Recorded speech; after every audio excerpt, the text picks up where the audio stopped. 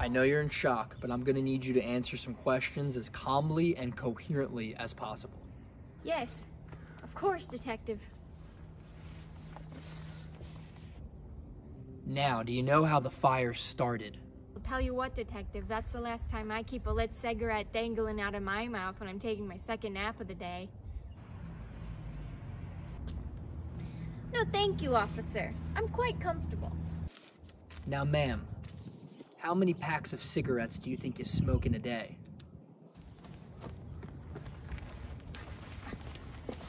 Can't you get this through your thick head? I am not cold. Detective, control your porker. Ma'am, try and focus on the situation at hand. Now, how about those ciggies? How many packs? I don't know, 2, 2.5, 4? Now we're getting somewhere. Was it the inhalation of smoke that woke you up, or was it the blaring heat that did the trick? It all happened so quickly. I'm not sure if I can remember.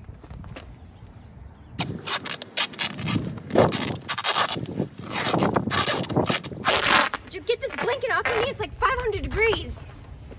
Ma'am, please do not resist standard police protocol, or I'll have my officer here detain you. He already has. Oh, is that hot cocoa? Get that on my face. It's August. Ma'am, are you aware that Mrs. Johnson in 2D did not make it out? What? Ah! That's so... McDonough! Oh my God, boiling Get over hot here. chocolate in my ear. How dare you, sir? How many times do I have to tell you? You blind them with the hot cocoa first. That makes them more agreeable. Then you can burrito wrap them much more efficiently. I escaped the fire, but you boiled my face. Sorry, sir.